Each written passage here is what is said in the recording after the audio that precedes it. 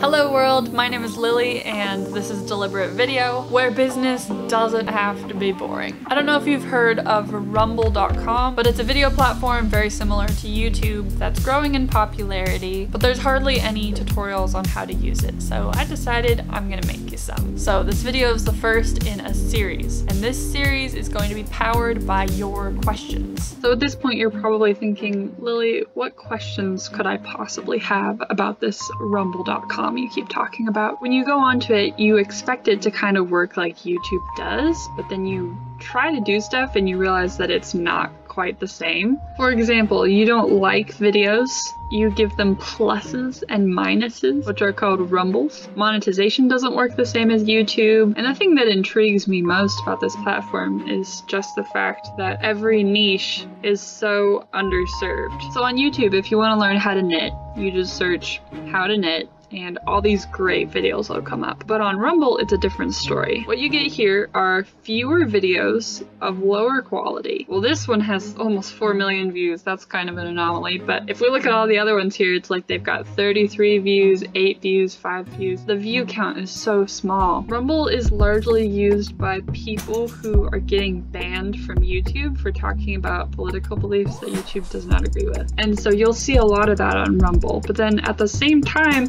people who are making Rumble accounts don't only want to watch the news. I think that Rumble is for people who want to move away from YouTube just because of the fact that they're abusing their power in a lot of ways. So if some of us who no longer want to use YouTube or would like to start migrating away from it can come onto Rumble and offer some good content, I think audiences are gonna pick that up really quickly because obviously there's a lack of great stuff. In my eyes, it looks like there's nowhere to go but up. On YouTube, you can totally still make it big. Like, it's not impossible, but there is a lot of competition. But on Rumble, there's very little competition, and so getting to the front of your niche could be easier. But like I said, there's a lot to figure out about this platform. If you're not watching this on the Deliberate Video YouTube channel, go ahead and make your way there and leave a comment with any question about Rumble that you have. And what I'm gonna do is I'm going to just start experimenting with it and report back with my answers. So if you specifically leave a comment, I'd be happy to specifically answer it in a video. I'll be answering simple questions like, how do I upload a video? What kind of account should I make? Which licensing option should I use for my video? How do you add captions? What kind of music do they allow? And I specifically want to answer these questions for business owners. I know that a lot of local businesses rely on social media to get the word out about what they're doing, and some of the bigger platforms have become very inhospitable. So if you've heard of Rumble, you're probably someone who is already considering moving on to it. I'm excited about the platform because there's hardly any content, but there's a whole lot of viewers. So no matter what it is you do, there's probably a place for you on Rumble, and it's very likely that no one else is doing what you're doing. So I've got to mention this because if you don't already have a Rumble account, you're probably about to sign up because of me. Rumble has a referral program. When you're signing up manually, meaning